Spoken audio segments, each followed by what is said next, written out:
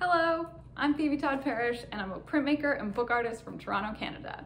I've been working with book arts for maybe the last 7 to 8 years, and so today I'm super excited to teach you all how to make your very own notebook or sketchbook using things that you probably already have around your house.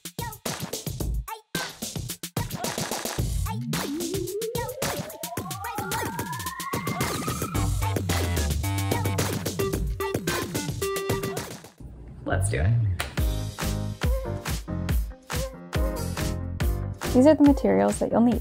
You'll need a thin piece of cardboard from a cereal box, 5.5 inches by 9 1/8 of an inch, 12 sheets of 8.5 by 11 printer paper or another paper, a cutting mat, a metal ruler, a Sharpie or a permanent marker, a pencil, an X-Acto knife or utility knife, a pair of scissors, thread. You can use anything that you have around your house. Even dental floss will work well. Just make sure that you have a needle that your thread will fit through. In bookbinding, usually you use wax thread, so if you have beeswax, you can wax your own thread at home, or use dental floss that's waxed. A glue stick. This is an awl. It's used for making holes, but if you don't have one, you can just use your needle. This is a bone folder. This is for scoring or for compressing your paper.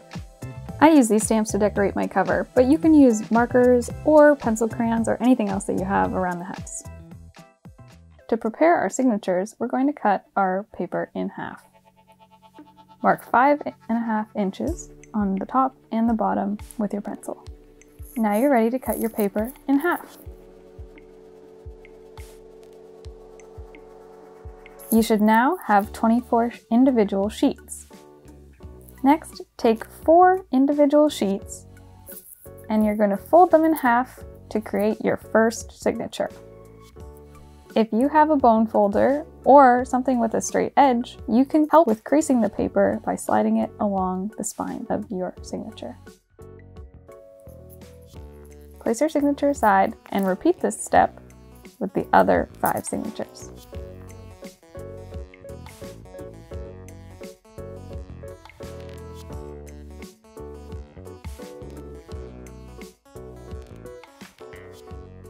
Now we'll prepare the cover.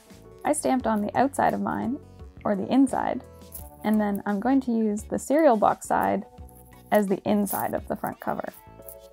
Measure and mark 4 inches and 3/8 in from both sides of the cover to mark where the spine will be. The spine width should be in the center of your cover board and should be approximately 3/8 of an inch wide.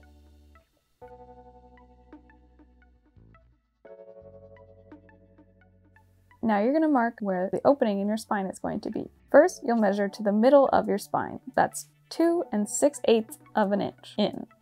Then you'll mark 1.5 inches from the top and bottom of the spine. Now you're going to cut this small middle line and along the sides of the spine to create 2 rectangular tabs that you'll be able to fold back from the center of the spine. This is where your signatures will show through the spine. Next, you can take your bone folder or credit card and score along either side of the spine to help your cover board fold. Bend back the tabs and glue them down with your glue stick. If you want to cover the inside of your book so that it doesn't look like a cereal box, now's a good time to do that. Here, I'm just gluing the inside cover and pasting down some red cardstock that I cut.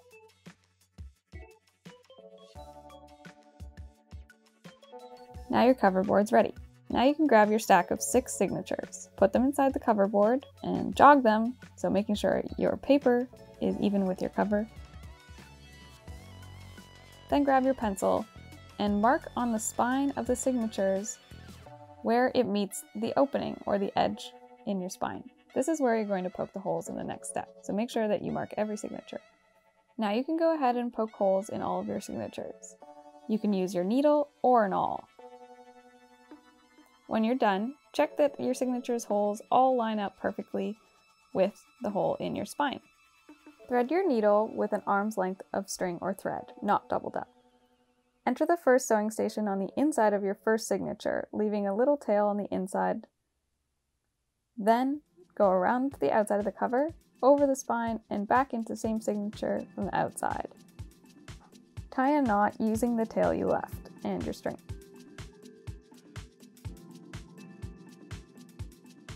Exit your signature so that your needle's on the outside and through the cover. Add your second signature. Line up the holes. Go right from the outside into the hole on your second signature. Loop around the spine. Go under the bridge in the stitch from your first signature to your second signature. This is kind of like blanket stitch if you sew. You're ready to add your third signature. Line up the holes and enter the third signature from the outside spine. Loop around from the inside, around the outside of the spine, under the bridge that you created between the second and the third signature. Pull tightly and add your fourth signature. Repeat these steps for the fourth, fifth, and sixth signatures.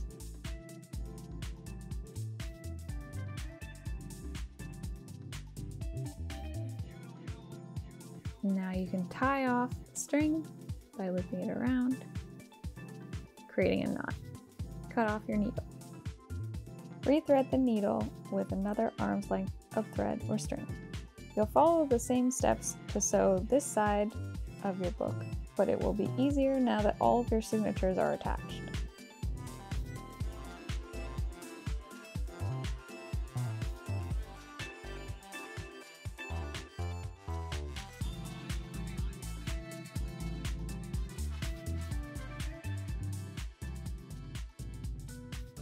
Go into your sixth signature from the outside, loop around the inside, go over the spine, between the bridge on the fifth and sixth signatures, and back into the hole from the outside, and tie a knot by looping around that but pull tight. Now you can trim any of the tails on the inside of the booklet. And you're done! You made a sketchbook! Sewn binding buttonhole stitch. This is a great booklet because it lies flat, so it's great for drawing or note-taking. You did it! You made your very own sketchbook or notebook. Thanks for doing this project with me, and if you post on social media, please tag myself and CBC Arts Makes because we'd love to see what you've created. See you next time.